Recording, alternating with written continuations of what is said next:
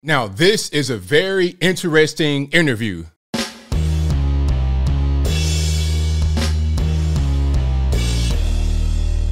How's everybody doing? My name is Anthony Brian Logan, and today we got to talk about the post-prison interview with the convicted Russian arms dealer, the merchant of death, Lord of War, Viktor Bout. Now, we all know the story about Viktor Bout.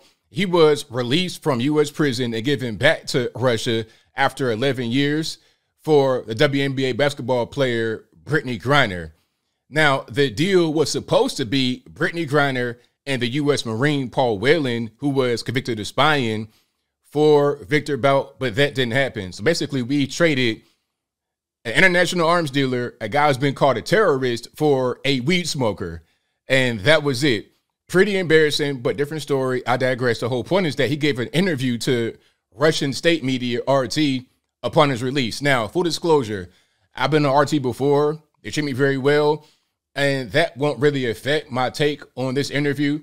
But I'll give you that full disclosure so you can make your own mind up about my credibility or not. And before I go any further, let's roll the clip. If you want to see this clip in full without my commentary, the link, as always, will be in the description. But let's go ahead and roll it. Do you hate America? No. You know, in fact, knowing many inmates, I figure out we're sharing way more common. Maybe America is very much similar. Look, it's the same size. It's the same kind of this. And when you talk to them, there is nothing there even to beef about. We are naturally, born not to be enemies. And whenever there's conflict, it's elites. Every, American I met in a prison who is from rural area was very easy to deal with. He has no problem with Russia, and he was curious about Russia, despite all propaganda. Now, what he's saying right here, I don't see anybody can say that it's wrong. You may not like Russia. You may not like Viktor Bout. You may think he's a terrible person. But what is he saying here that's wrong? And also, a little bit more, he may talk about that, he might not. But he said that he didn't do anything wrong as far as his conviction for arms dealing, fueling wars in Africa and Middle East. He said he didn't do anything wrong. Everything was above board. And he said that the judge in the U.S. said that there was nothing there. That's what he said. I'm not saying that's the truth. I'm just saying that's what he said. Let's keep on going here. They're losing their Christian values. They're losing their families. They're losing literally their countries. It's not anymore the same country. We knew America, who used to be a model for entire world and be an example, like they say, a shiny town on the, sparkling town on a hill. And this is, of course, pity. It was a strong country who was really a, industrial might, Now, some are going to say, well, ABO, this is propaganda from Russia. Don't believe it. State media. Maybe it is. I wouldn't doubt it. But just ask yourself, is he lying? Is he lying? Because if he's lying, then you could just throw it out. But if he's not lying, then can you throw it out? I don't think so. This one. And look, for 30, 40 years, deindustrialization, drug problem, crime waves. You can understand, and I feel more empathy to American after this experience than I would feel any hate.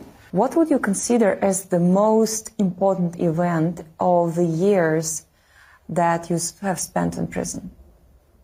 Which events? International? Well, it doesn't matter. Maybe international. 2014. Oh, okay. Why? Well, I guess, would be in history as a turning point.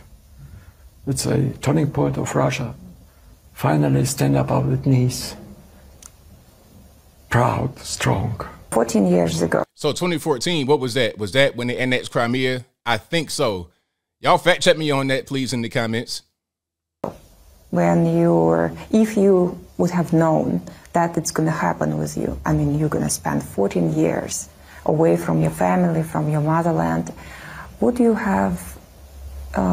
do something differently in your life? It's difficult to live on the callings of your heart. But if you listen in your heart, yes, sometimes you get into trouble, but you never betrayed yourself.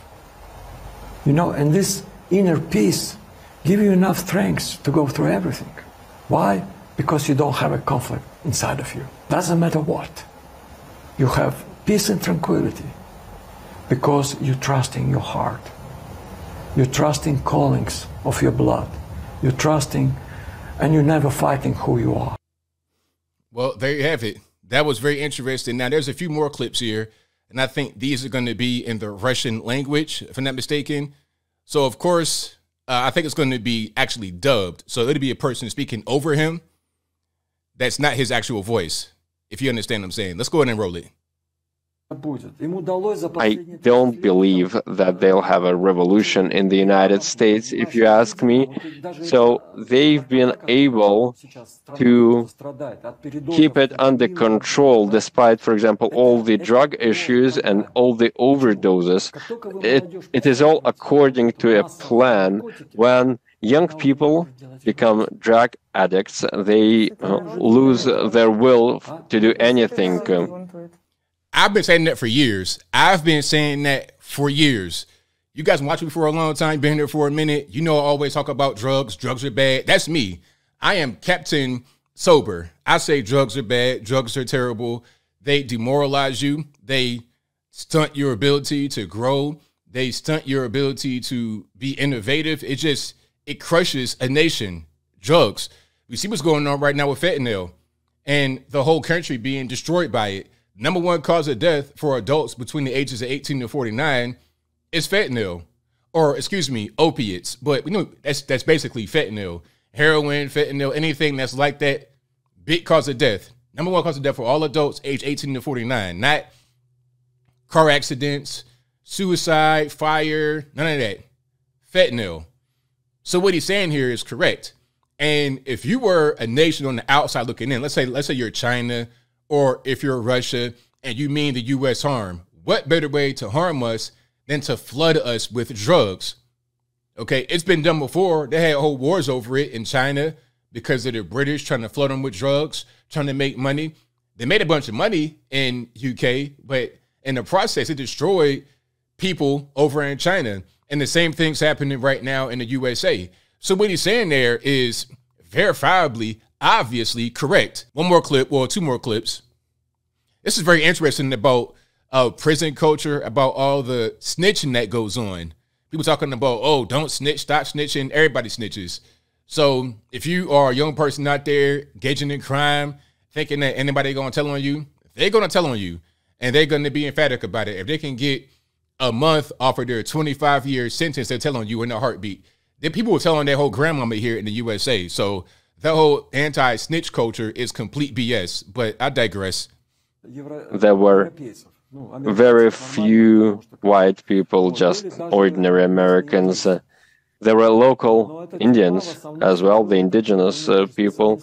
But this is a special prison, and this is a prison mostly for sex offenders or those who could not stay at other prisons. For example, they betrayed someone, and I gave even a nickname to them here in the United States that everyone reports on everyone. It's not just about inmates, but about guards. They report on each other, on their colleagues.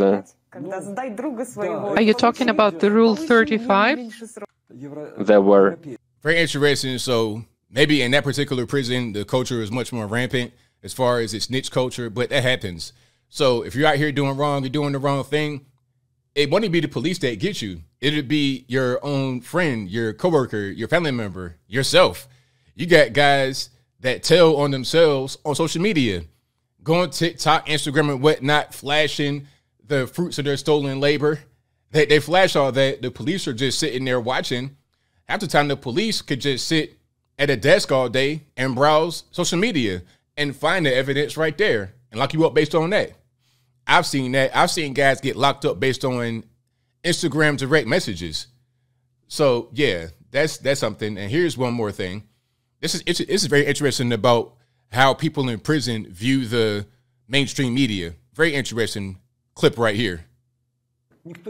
For example, in my prison, there were 35 people, and no one believes CNN or other networks on Ukraine, on elections. Everyone knows that all of this is not true.